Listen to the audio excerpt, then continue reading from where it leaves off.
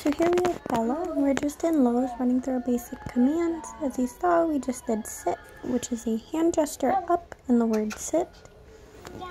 Here we are doing down, which is a hand gesture down. And now I'm telling her to stay with a flat open hand, like a stop sign. Okay. The release for stay or wait is okay. Bella likes a lot of physical praise as well as treats.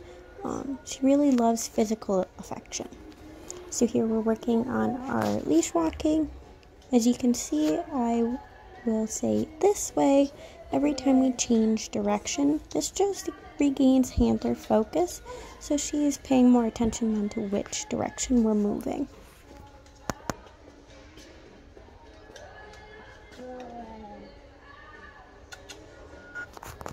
Here we are doing down.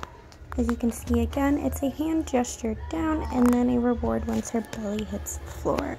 So now here we're going to do a recall with the word come. You want to make sure that you have the dog's attention, that they're looking at you before you say the word come. You never want to repeat a command, and if you don't have their attention, it's almost like it's going in one ear out the other. They don't know that you're talking to them. Same thing with stay or any command. You want to make sure that you have the dog's attention before you give them the command. So making obnoxious noise, saying their names, whistling, anything. What a good girl. So next thing you're going to see is the kennel command. So here we are tossing a treat into the kennel, letting Bella see that the treat went in and telling her kennel. So she walks in. Close the door. Wait for her to be done chewing and get her attention. Bella!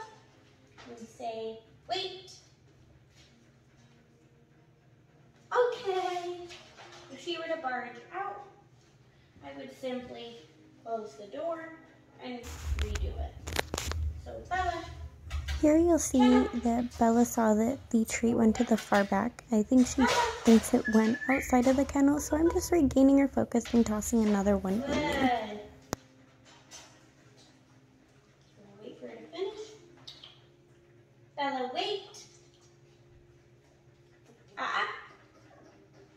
Wait. Okay. Good girl. Place.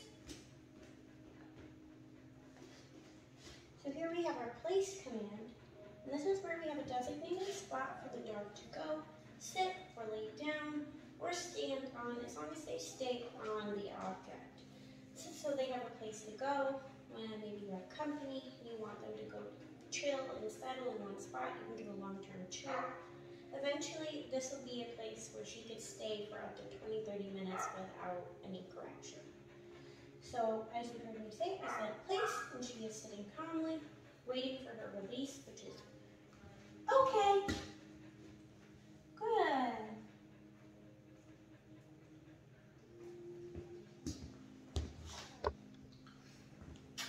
Bella, ready? Place. Good. So if she steps off like this, we're just going to go and redirect. Place. Yes.